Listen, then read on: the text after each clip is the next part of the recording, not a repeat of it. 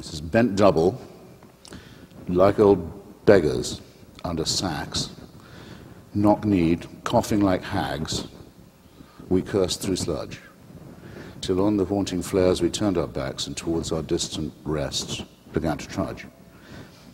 Men marched asleep.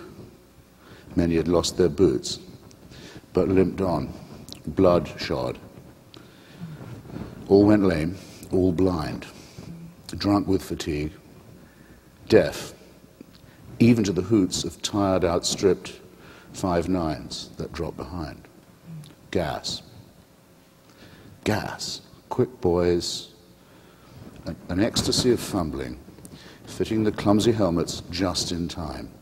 But someone there was shouting out and stumbling and floundering like a man in fire or lime, deep through the dark green panes and thin green light, as under a green sea I watched him drowning.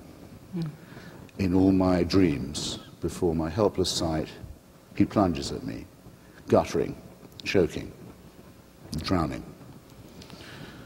If, in some smothering dream, you too could pace behind the wagon that we flung him in and watch the white eyes writhing in his face, his hanging face, like a devil's, sick of sin, if you could hear at every jolt the blood come gargling from the froth-corrupted lungs, obscene as cancer, bitter as the cud of vile, incurable sores on innocent tongues, my friend, you would not say, with such high zest, to children, ardent for some desperate glory, that old lie, Dulce et Decorum est, pro patria mori.